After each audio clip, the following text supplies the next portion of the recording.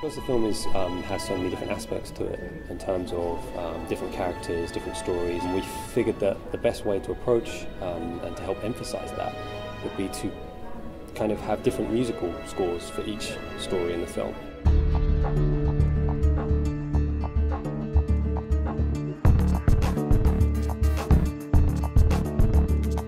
It has almost like an opening and a closing theme, but throughout the interweaving of the stories, there's different feelings.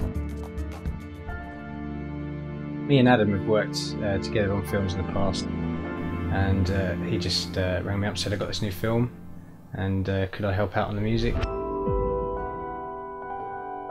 It was nice being able to work with the film already in front of me. A lot of the time you have to guess what the film's going to look like. You have to start writing thematic material before you've actually been given any footage. But in this case, Adam gave me all the footage, so I could just write music to that. I can look at the entire process, start to finish, for the Lemmings, see how his attitude changes, how his depression grows, and I can match that with the music.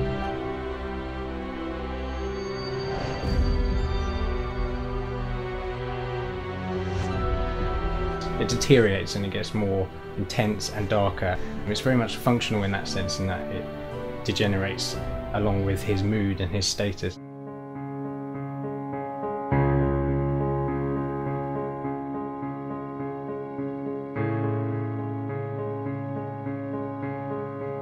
I'd seen some of the film and I was interested in getting involved with the project.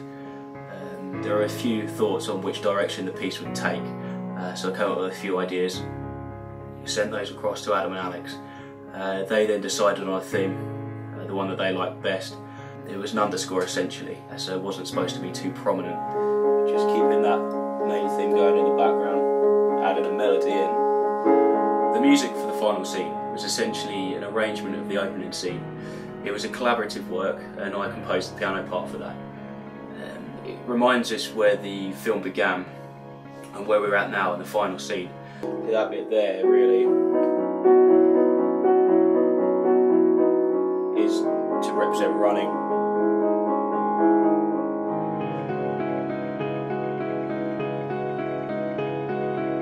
The music in the film is very diverse. It's unusual. You have a film that's 3 different composers. Each score has its own unique content. Well, the Rhythm to Sing has a dialogue, and it doesn't have any sound design behind it. The place is almost empty.